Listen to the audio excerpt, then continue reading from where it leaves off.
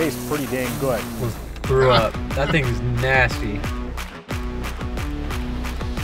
Dylan, we're here for another burger review. We're at Burger Grilled Right, BGR, which, as far as I can tell, is a Maryland chain that is in 5-6 different states. We got one here in Salt Lake. We're here in Sugar House.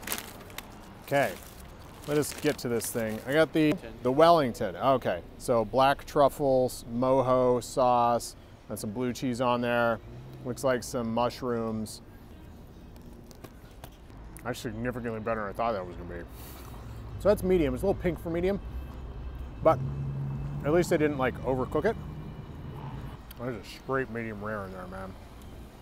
I usually don't like medium rare with this thickness of patty. It tends to not taste that great. On the inside, it tastes a little bit better when it's cooked a little bit more all the way through, but this one is actually not doing bad. You see that pink on the brioche, that's from the hemoglobin. So this is Wagyu beef. Wagyu is that fatty kind of cut of beef. If you watch my other reviews, you know that I have a love-hate relationship with Wagyu. I usually like more fat on a meat, usually kind of helps it taste better.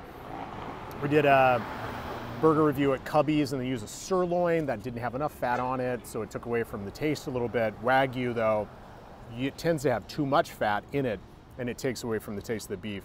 That's kind of what we're getting here. Not as tasty as it could be.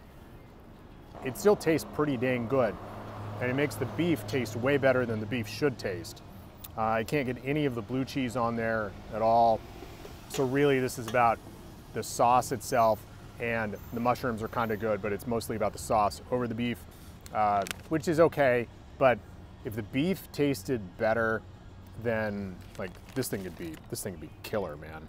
This one right here, solid 7.2. All right, I'm out. I'm hopping on here. I had a...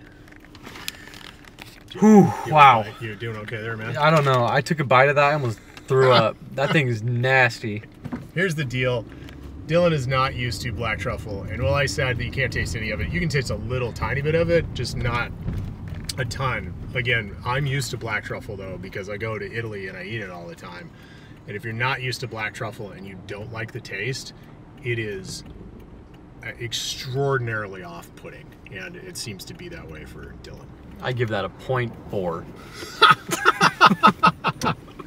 A 0.4? Yeah. Official cameraman review. That's a little harsh. No, that was disgusting. No way I'm eating that again. All right, I'm out. Hey, if you like this content, you want to see more reviews, do them every day, because I want you to know where to go for really good burgers here in Utah and beyond. Subscribe, there'll be a couple videos up there, and we'll see you next time. Thanks.